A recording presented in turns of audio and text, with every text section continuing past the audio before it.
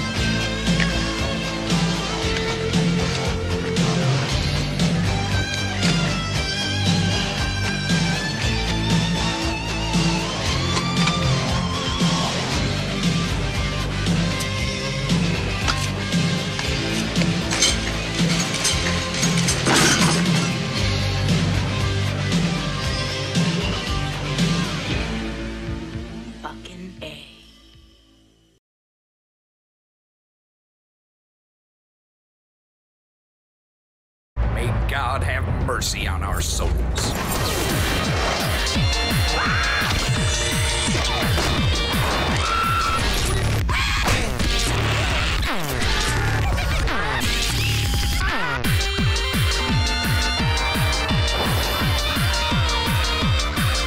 Superjail, Sundays at midnight on Adult Swim. And don't miss new Superjail episodes coming April 3rd to Adult Swim. This is Matt once again. Welcome back to another video, and this is a request from Aaron Daniel.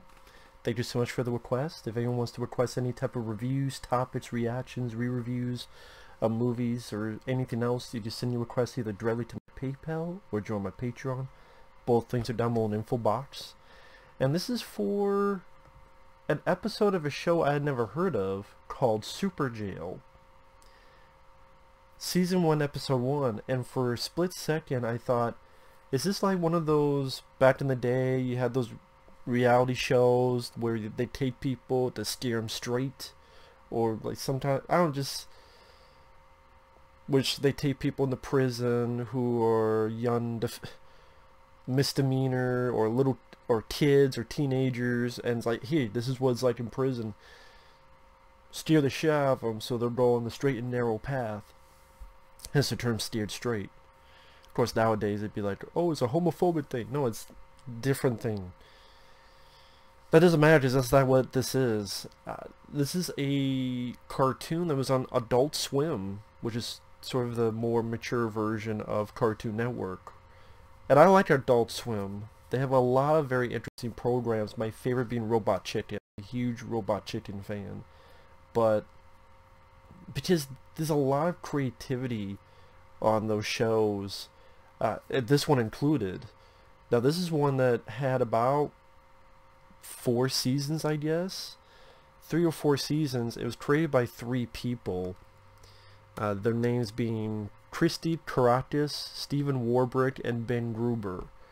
Now some of these folks have worked on behind the scenes of Daria, or Beavis and Butthead, or even wrote for shows like Teen Titans Go and SpongeBob SquarePants. So it's definitely a combination. They also worked on, well, I have it here. Christy Karacas was a background designer of Daria, directed Robotomy for Cartoon Network, created Ballmastrz 9009. Stephen Warbrick, he worked behind the scenes on Beavis and Butthead and Daria, was a digital artist on MTV Celebrity Deathmatch. Ben Gruber wrote Ultra City 6060 on MTV's Cartoon Sushi, wrote for shows like Teen Titans Go, SpongeBob SquarePants. And this is a very weird, very interesting show. because it's only 10 minutes long. It's very psychedelic, very surreal. That's one of the things I liked about it. I really enjoyed the animation. The animation does remind you of the MTV... Oh, what's the thing I'm thinking of? Back in the days of MTV, when they showed this stuff called music videos, they would also have these weird animation, and there was a block of animation. I forget what it's called now. I had it tip of my fucking tongue. Now it's just on the back of my ass, and I can't remember it. I'll probably remember when I turned off the fucking camera. Liquid television. There you go. Liquid television. This seems like something that would belong perfectly on liquid television. Which is nice to see that type of stuff. I mean, this was... I think the last episodes was maybe 2013 or so? Maybe 2014? But even, it's still... I guess that's not technically new, but in the same decade. It's nice to see stuff like that being done. Sadly, I guess the show's not on anymore. But this episode, it was season 1, episode 1 called Superbar. Now you have a warden. Like, it takes place in a prison, but it's a prison that's in hell, but it's also like in alternate dimensions. It's a very surreal. It's one of those things you wonder what the hell's going to happen next during this 10 minutes. Again, it has that liquid television animation, which I highly enjoy. The warden, he looks like Willy Wonka, like almost like Johnny Depp's Willy Wonka. And in this one, he really wants to go out with this guard named Alice, but Alice is like it's a woman, but it's a guy who's like muscled up but dressed as a woman, but yeah, it talks like this. I guess what you call transgender, but it's like muscular, but he wants to go out with her, so he opens up this bar, a lot of inmates. It's one of those things where, like, it starts off with this guy with a crazy mullet throwing darts into people's faces and gets on a boat, and then a boat that has like a computer screen from the 1980s with like a dot smile of a face. Imagine the computer in war games. If it had a face, it'd be like an old 80s like digital face. That's what I'm like. Okay, I like the old school look of this computer, but it's like part of a boat, and it keeps ramming the guy, and then one thing leads to another, and like picks him up, and the girl that's on the boat like, ah, but it flies him towards, I guess, this prison, and it has this, I like the way the perspective of this shot, where we see the guy hanging as this boat that now a plane is flying, and this guy's hanging, and we just see constant different types of islands. Like, we see an island of beavers, Boy Scouts, a escape ramp, one with like fucking Team Con, like just different islands as it goes to this thing. It's very psychedelic. And again, it makes you wonder what's going to happen next. Like, I'll cut to the warden talking about how he's going to open up this bar. They'll cut to like candy people and cookies whipping prisoners. And they'll pull out, and it's someone taking a bath. So it's like remnants of them when they're taking a bath. Or this old hag, the Alice character. When the bar opens, prisoners, it's just really craggly looking, ugly looking prisoners. Like, everyone looks like a fucking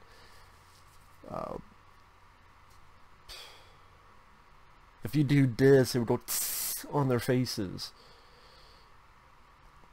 Kind of like Beavis and Butthead, when they would have like the big muscle guy who tried to beat the shit out of Beavis or Butthead. Or like the gym teacher or whoever. Just a lot of weird stuff, but fun, interesting stuff. Like a person goes in the bathroom and there's like a robot warden thing going, if you sprinkle when you tinkle, please be neat and wipe the seat. And of course the person like punches the shit out of it. And then somehow, then he looks over and he sees like this whole sea of creatures and is centaur's the right word to get? Like, just all these different creatures. And then the prisoner's like, we didn't escape through that. And like one prisoner has a tear bear tattoo, but it's called Hug Life. So Thug Life, Hug Life. From what I understand, each episode ends with this bloodbath, with these prisoners getting killed by something. In this case, the place just overrun by the sea, and there's fucking piranha eating people, octopus, people open a chest in the water, and there's these pirate skeletons come out. And then Alice, she fucking kicks ass. So it shows that she's a badass. Him, her, whatever. Idea is one of those things that it's not something that has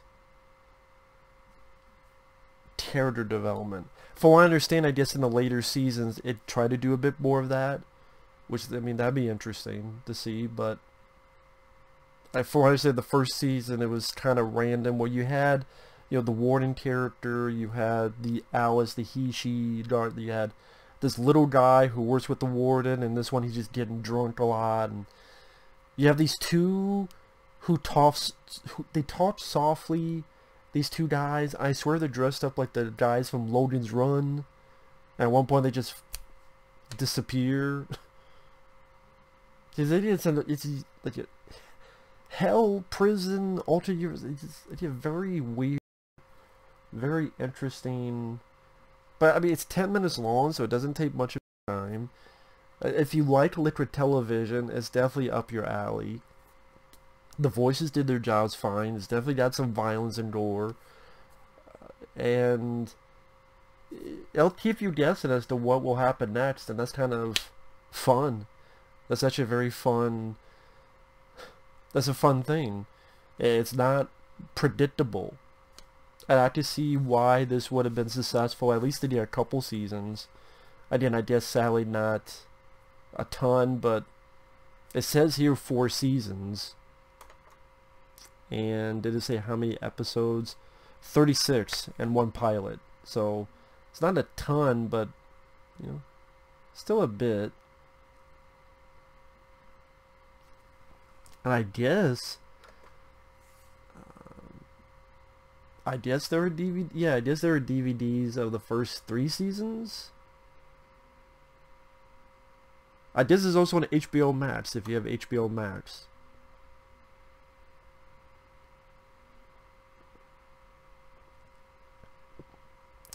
Well, that's weird though. Okay, it debuted 2008. Technically, the pilot was 2007, but 2008. The last season was in 2014, actually, and it was 6 episodes. But the last season has not been released, so that's strange. Like, why would they release the first 3 seasons on DVD, but not the last season? I hate when companies do that. This is a tangent. If it's a 4-season show and you release the first 3, then just release the fucking last one. Unless the last DVD no, it says here that the 3rd season has 10 episodes.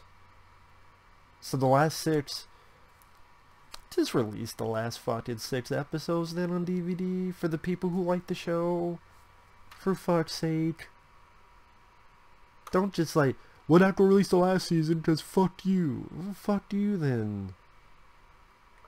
It's like they stopped releasing the Robot Chicken DVDs, which sucks as I was collecting them. Now they don't release Robot Chicken DVDs anymore, which fucking blows.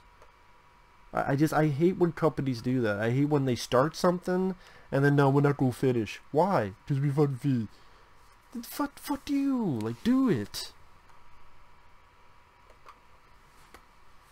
Finish what you fucking started. It's like 7 sex, but you don't know. I'm not gonna finish. Why? You started it, now I'm gonna finish. I'm going to the fucking corner and just go home with blue balls. Fuck the blue balls. Anyway, back to this.